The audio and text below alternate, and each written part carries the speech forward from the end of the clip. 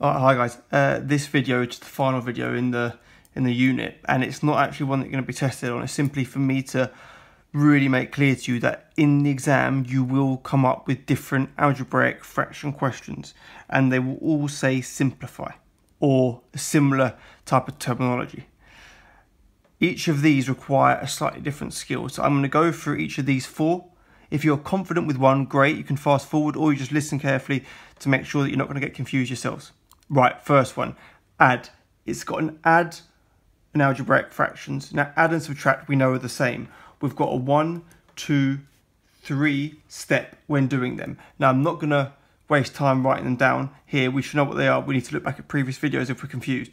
When we add algebraic fractions, our first step is to make the denominators the same. So therefore, I must multiply this fraction by x plus 3 and x plus 3, and multiply this fraction by x minus 2 and x minus 2, which will look a little bit like this. 4 bracket x minus 2 over x plus 3 x minus 2, add 2 bracket x plus 3 over x plus 3 x minus 2.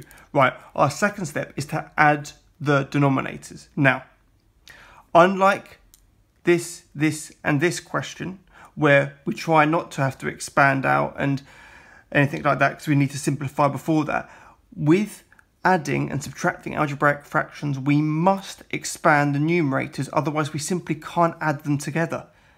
Okay? However, we do not expand the denominator because in its simplest form would be as if it was factorized. So therefore, the way the next set of working out would look is this: 4x minus 8 plus 2x plus 6 over, same denominator, so I'm going to write x plus 3 x minus 2. Right, to finish it off, we've got to simplify it. Simplify it means 4x plus 2x, which is 6x, negative 8 plus 6, which is negative 2, over x plus 3 x minus 2. Final answer. Okay, that's adding or subtracting algebraic fractions. Now this, however, is different. It's got no operation. It's just one fraction. I want to simplify it. So that's when you say straight away, can I factorize this? The answer is yes. The denominator is a linear factorization. 4 comes out. The denominator is obviously a quadratic factorization. Two numbers that multiply to get 8, add to get 6 is 2 and 4. So it'll be x plus 2 and x plus 4. I now simply say, can I cancel out? Well, they both go into x plus 2 and x plus 2. So I divide that by x plus 2 and I divide that by x plus 2, leaving me with my final answer of 4, x plus 4. I don't need to put the brackets there because it's only by itself as the expression. Okay, now this one here does have an operation. It says multiply. So that's when you think back and you think, what steps did I do when I've got to multiply algebraic fractions? Well, the first step of 4 is, can I factorize? So now I look at this fraction here, can I factorize? Well, 2 comes out of that denominator. So 2 bracket x plus 2 over the 10 cannot be factorized, times by the 4, which also cannot be factorized. And then this denominator, 8 bracket x plus 2 can be factorized. My second point when I multiply algebraic fractions is, can I cross simplify? This goes into x plus 2, as does this. So yes, I can divide them both by x plus 2. 10 and 4 both go into the 2 times table. So therefore I can then divide them both by 2 as well. So that would become 5 and that would become 2. Now, a few of you might realise, hang on a minute. It looks like I've cross-simplified as much as I possibly can, but have I? The 2 here and the 8 here, I can actually cross-simplify once more. They both go into the 2 times table. So that would become 1 and that would become 4. So really what we've got here is 1 times 2, which is 2, over 5 times 4, which is 20. So that's our third step right there. Our third step is to multiply the numerator and multiply the denominator. Then my fourth step is just double check, can I simplify it any more? And the answer to that is yes, because 2 out of 20 can both be divided by 2 to equal 1 out of 10. So that's my final answer.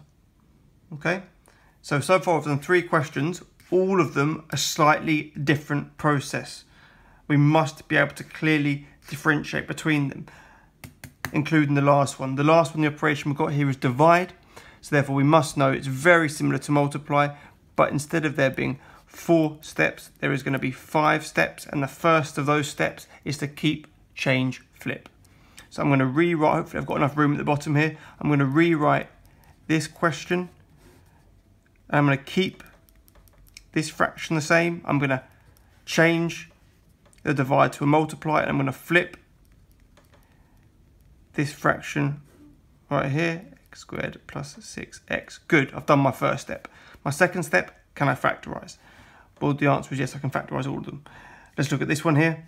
2 numbers that multiply to get 6, add to get 7. So I've got x plus 6, x plus 1, over linear factorisation here, 4 bracket x plus 3, times by, factorise that, x, I don't know what's doing up there, x minus 5, x plus 3, and then be careful with this one. A lot of people try and do that double brackets, think it's a quadratic.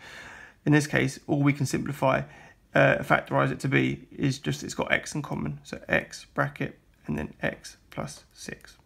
Okay, so I've done my second step here, factorising. Third step, can I cross simplify? X plus 6, yep. So I divide them both by x plus 6. X plus 1, nope.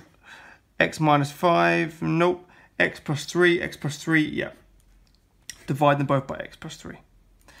So I've left here x plus 1, x minus 5, multiply them together. Remember, it's not like we're adding fractions where we then multiply out and expand out like we had to here, because these two, we had to expand these two expressions to then simplify them to collect it. When I'm multiplying it, that and that, there's no point multiplying them out. I leave that as x plus 1, x minus 5, over 4 times x, which is 4x. I then think to myself, can I simplify any more? No, I can't. So therefore, that's my final answer. So in this quick video here, we've got the difference between adding algebraic fractions and the fact that we must expand this out, therefore to add the numerators together to equal that. We've got simplifying when it's just given us as one fraction, where we've got to factorise and cancel out. We've got multiply, where we've got to follow our 4 steps. And we've got divide, where we've got to follow our 5 steps. And that is algebraic fractions.